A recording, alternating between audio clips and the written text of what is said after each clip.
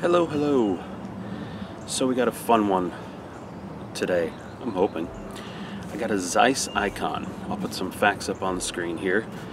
I've always wanted to shoot on one of these medium format German cameras. I just got it off eBay. I have no earthly idea if it's going to come out or not. You know, I've done the preliminary inspection. Everything looks okay. Let me tell you a little bit about what we've got here. We've got from f-stops 4.5 through 22. We've got bulb 25th of a second, 50th, 100th, and 200th of a second. Can't speak. And then we got our good old focus ring here, which goes from closest of 4 feet up to infinity and beyond. And I've kind of set myself up with a challenge today. Usually with new cameras, I like to do something I like to go with a film that's very easy, forgiving. HP5, FP4. Prefer FP4, but a lot of times I'll just do HP5 because it's forgiving. Oh, for overlit, underlit, it just works out. But today I'm doing something totally different. One, I don't shoot color often. Two, I really don't shoot color in medium format, and I definitely don't shoot color on my first outing with a camera. That's a lie. I might have done that with the Rebel G, but that was 35mm. I've got Ektar 100 in here, so working with color is going to change my composition and layout big time, the way I shoot. You know, it's less of black and white is more of just form for me. The form, the layout, composition is very, like the lines and everything are predominantly what I'm looking at. Color, add another layer. If it's bland, I'm not going to shoot it. It may look perfect in, you know, with the lines and the composition may look perfect, but if there's nothing for color, I'm not going to shoot it. So it adds just a whole nother layer of fun. But what it also does is risks some underexposing today. We're gonna have to see what happens. With old cameras like this, the slower you go with the shutter, the more chance you have for issues. You know, it'll. From what I've seen and read and watched on other channels, you know, if the higher you go, the more likely it's going to be pretty close to that shutter speed. 200 is right around there, hopefully. 100, hopefully right around there, give or take a little bit. Usually it's a little under. It seems like shutters start getting real iffy when you start getting down to like 25th of a second on an old camera like this. So we're going to see what happens. I'm going to use the light meter on the phone to give me the best chance, but probably thinking that in these shady forest conditions, I'll probably be at the lowest f-stop. And I'm going to try for at least 100th of a second. I don't want to go too low, but we'll do what we got to do, and we'll just hope that it comes out. So I'll start looking for some shots.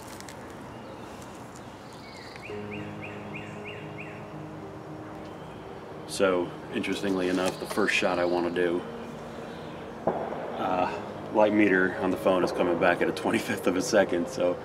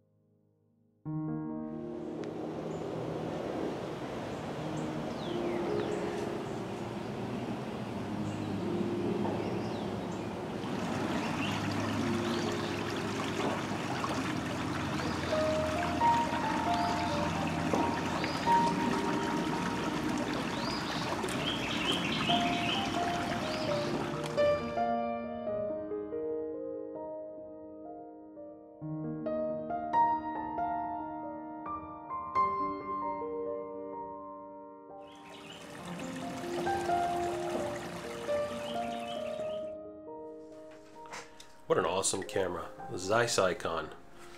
This camera, this lens is clear. I mean, beautiful, crisp photos. So let's talk about the results. Because I used Ektar 120. No. Yeah, I used Ektar. Thought it was like the 120 film. Used Ektar, which is 100 speed film. That meant I had to go real low on the f-stops, which means, as a result, very shallow depth of field. And boy, do you see it. But what's clear is crystal clear. Like this shot, wow, this lens is awesome. It's amazing. But because I was down at, I had to be at the bottom, f-stop 4.5, you can see it goes out real fast. That depth of field was shallow. But I just love this camera. I love that film too. I love Ektar. I think the color is beautiful. If someone said you got to use Portrait or Ektar, Ektar is my go-to. I just love it. I really do. And I already showed you most of these shots, just simple, really nice shots. This one just really emphasizes just the amazing clarity of that lens, the super shallow depth of field I was working with, because I really needed every bit of light I could, so I had that down to the lowest f-stop, which again is 4.5. And this really shows off Ektar's just saturation levels with the nice reds and browns and the bright crisp green and the green back there. This is a great Ektar demo of Ektar film and of the Zeiss Ikon. This is a cool shot. And these are just a couple other shots I got. I didn't really show the video, but was just trying to burn the roll somewhere, and I thought this came out nice. I like the framing. I would probably crop it more like that if it was the full image, just to lose a little bit of the sky. I love the red from the building, you know. But this, turn this back a little bit. Finally, I've got a perfectly, please stay that way, perfectly functioning medium format camera in the Zeiss Ikon. An amazing lens, so crystal clear on that. Beautiful camera, amazing condition. You know, I've got a bunch of medium format cameras, but there's always something quirky and fun about it, like with the Spartus or the Holga. And then I've had other ones like the Franco Solita Jr. and other ones where just there were light leaks and problems. This one is just, mwah, love it. Beautiful camera. Can't wait to shoot more with it. I want to shoot something with a little bit more speed on the film, though. Give me a little more leeway as far as the f-stops. Get a little more depth of field rather than that super shallow depth of field, which looked cool, but, you know, just I love to experiment. I want to try something else with this. Maybe something cooler than an HP5, a generic safe bet, but something with a little more speed on it. Maybe like a Delta 400 or something. I don't know. I'll figure something out, though. I love this camera. This so far my favorite medium format camera that I've touched. Absolutely excellent. Love it. Simple to use. Even with the tiny, tiny, tiny viewfinder. Look at that little guy. I still didn't mind it, you know? It still seemed to just, I don't know how to explain it, but it just worked. It just felt right. Camera just, you know, when you get a camera that just feels like, yep, this is my camera. This belongs in my hands. It's like me with the Canon T70 for 35mm. This is definitely my medium format camera. I love this thing. So that's it for this episode. As always, thanks guys for watching. Like, subscribe, all that fun stuff. Etsy store. There's even that thank you button now by comments that YouTube put on there. Super thanks or something. And I will see you on the next episode.